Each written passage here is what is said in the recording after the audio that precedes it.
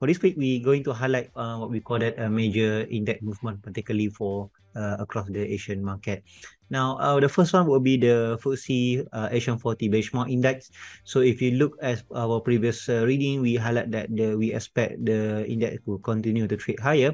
It was indeed trade higher, but fell short to hit our initial target at 11,000. Regardless, the subsequent consolidation or corrective move was small, and you can see it has built a new baseline within 38.2 Fibonacci level. We think any downside risk could be kept, particularly within this long-term uptrend line. So the support here should be within at 10,220.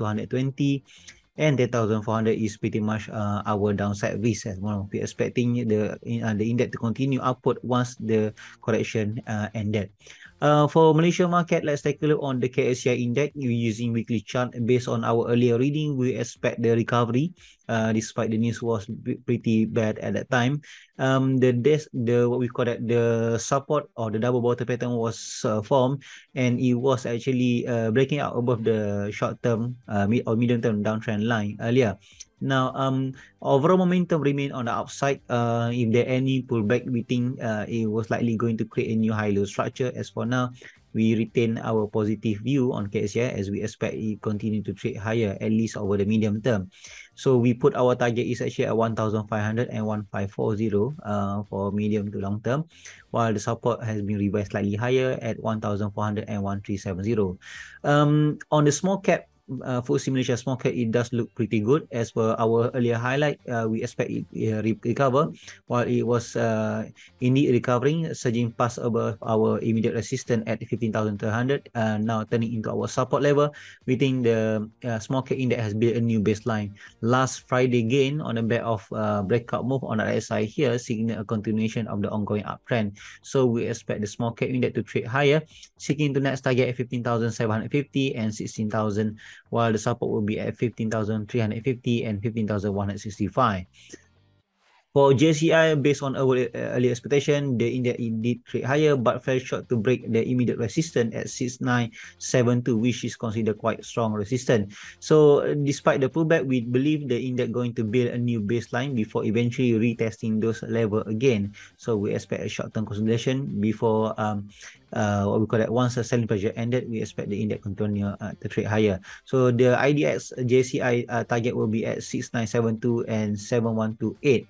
While for IDX sector financial, the ongoing recovery is set to continue despite the short-term consolidation for the past few weeks. So a breakout above 1442 could actually kickstart a new upcycle, as we expect the next technical target is actually 1565. For Philippine TSE index, earlier expectation that the index goes higher was validated, but the upside was kept, particularly within at immediate resistance at 67100. So we are seeing a strong resistance over here. So we expect the ongoing correction to continue as the as the index could actually testing the 61.8 Fibonacci level at 6,250. So short-term correction could actually continue further. Meanwhile, for VISIN index, the rebound that we expected earlier was kept within our resistance. As the index continue to trade what we call that a new low structure, we think they're going to re-challenge the immediate support again. So any reversal move within the immediate support could actually seem at the attractive entry point. So watch out for any reversal within the support zone at 8920 and 8,700, while the resistance at 9375 and 9720. For Singapore, SCI index has to continue to trade higher. Our early expectation was validated after the index take out our immediate resistance, but fell short to create a new high at 3350. Regardless, the subsequent correction could actually continue, but the downside could be kept. We're expecting what we call that a reversal signal right within the support level. So once selling pressure ends, we expect the uptrend to continue retesting the major resistance again.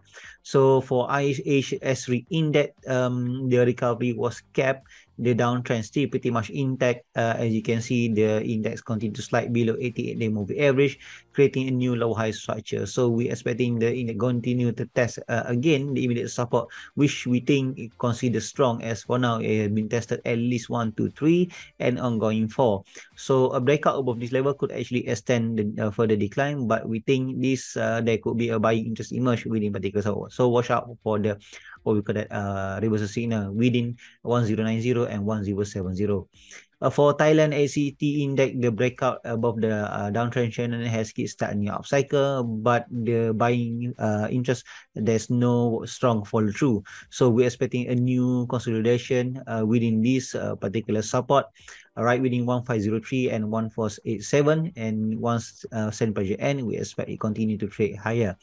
And the next technical target is actually pegged at 1570 and 1610, while the my index for small cap in Thailand, you can see the downtrend is actually ongoing, but there's a number of rejection occur right within that key support for now. We're expecting some sort of technical rebound, at least near term, with the next technical target pegged at 505 and 555.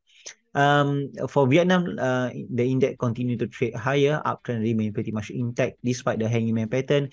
The trend structure still ongoing, so we expect the index to continue to trade higher at 1247 and 1300. While for Hang Index, the uptrend also expected to continue much more further. The next target is actually at 263 and 285.